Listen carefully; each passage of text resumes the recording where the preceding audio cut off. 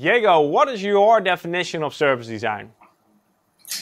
Well, for me, service design is a fluid discipline that must spread around companies to leverage the potential of user-centeredness, co-creation, prototyping, quick iterations, and at the end create a solid ground between business and design to interact constantly.